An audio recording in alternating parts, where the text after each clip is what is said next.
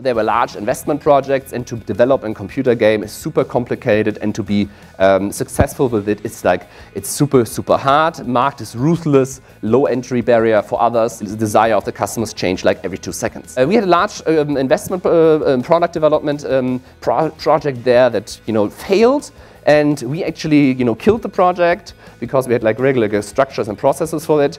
And we actually, a standard thing we did for killing a project was giving a party to the team. Why? Because we wanted that the team on the next Monday, when they come back to work, are super motivated for the new project. And we also didn't kick out the project lead, but most of the times he could continue. I think that's super, super important to celebrate.